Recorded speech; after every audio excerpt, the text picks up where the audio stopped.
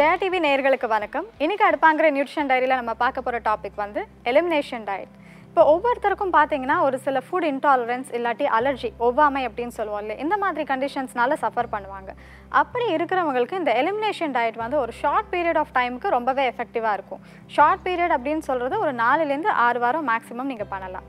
இப்போ ஃபுட் வந்து நம்ம ஒவ்வொரு வாயும் நம்ம எடுத்துக்கும் போது நம்ம உடம்புக்கு வந்து அது ஒரு மெசேஜ் வந்து அனுப்புது. நம்ம என்ன நினச்சிட்டு இருக்கோம், ஃபுட் சாப்பிட்றோம், அதை வந்து ப்ராசஸ் ஆகி அதுலேருந்து கிடைக்கிற எனர்ஜினால நம்மளோட டெய்லி ஆக்டிவிட்டீஸ் நம்மளால் சஸ்டெயின் பண்ண முடியுதுன்னு. அது உண்மைதான். பட் அதை தாண்டி அந்த ஃபுட்டுக்கும் நம்ம உடம்புக்கும் இருக்கிற அந்த சென்ட்ரல் பாயிண்ட் ஆஃப் கான்டாக்ட் என்ன அப்படின்னு பார்த்தீங்கன்னா உங்களோட கேஸ்ட்ரோ இன்டெஸ்டினல் ட்ராக்ட், அதை தான் வந்து இரைப்பை குடல் அப்படின்னு சொல்லுவோம்.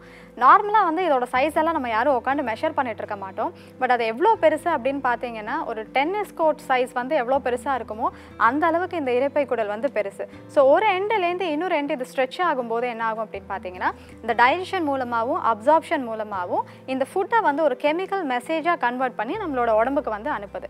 அது மட்டும் இல்லாமல் இந்த இடத்துல தான் நிறைய ஹார்மோன்ஸு, என்சைம்ஸு, நல்ல பாக்டீரியாஸ் இது எல்லாமே வந்து தங்குது. அதுவும் இல்லாமல் 70% மேலே நம்மளோட இம்யூன் சிஸ்டம் தங்குற இடமே பார்த்தீங்கன்னா உங்களோட ஜிஐ ட்ராக் தான்.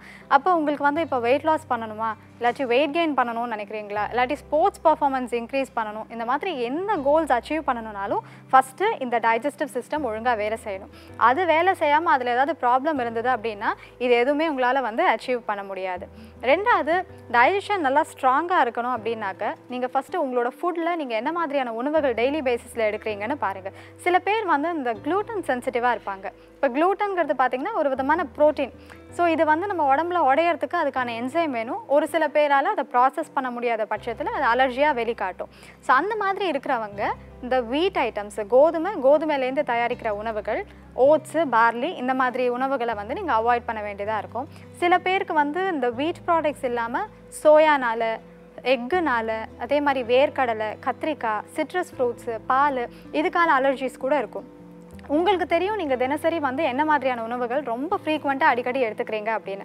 ஸோ அப்படியே உங்களுக்கு வந்து ஃபுட் தான் வந்து என் உடம்புல டிஸ்டர்பன்ஸ் பண்ணுது அப்படிங்கிற ஒரு டவுட் இருந்ததுன்னா டெம்பரரியாக அந்த 4 to 6 வீக்ஸ் வந்து நீங்கள் இதை அவாய்ட் பண்ணி பார்த்துட்டு அந்த சிம்டம்ஸ் எப்படி பெட்டராக இம்ப்ரூவ் ஆகுது அப்படின்னு பாருங்கள். அண்ட் எலிமினேஷன் டயட்டில் இருக்கும்போது முக்கியமாக நீங்கள் கவனிக்க வேண்டிய விஷயம் என்ன பார்த்தீங்கன்னா உங்கள் எனர்ஜி லெவல்ஸ் ட்ராப் ஆகாமல் இருக்கணும், மோஷன் வந்து ப்ராப்பராக இருக்கணும், கான்ஸ்டிபேட்டடாக இல்லாமல் இருக்கிறதுக்கு நீங்கள் நிறைய அடிக்குவேட் வாட்டர் எடுத்துக்கணும்.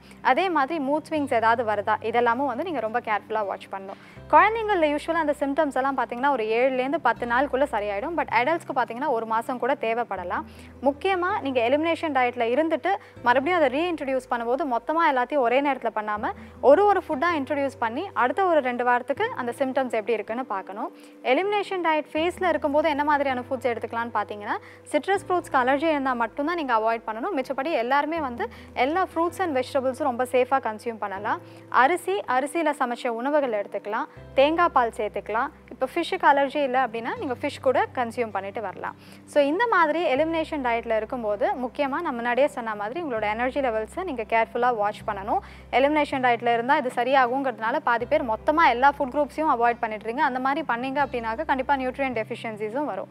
ஸோ ஒரு ஃபுட்டாக நீங்கள் எலிமினேட் பண்ணிவிட்டு சிம்டம்ஸ் எப்படி இருக்குன்னு பாருங்கள். மறுபடியும் ரீஇன்ட்ரடியூஸ் பண்ணும்போது ஒரு 2 வாரம் கேப் கொடுத்துட்டு அதுக்கப்புறமா அடுத்த ஃபுட் நீங்கள் இன்ட்ரடியூஸ் பண்ணுங்கள். ஸோ இந்த டிப்ஸோட இன்றைக்கி எபிசோடு நான் க்ளோஸ் பண்ணுறேன். அடுத்த எபிசோடில் வேற ஒரு இன்ட்ரெஸ்டிங்கான டாப்பிக்கோட நான் உங்களை சந்திக்கிறேன். Until then, it's Ramya signing off from Adupangarai Nutrition Diary.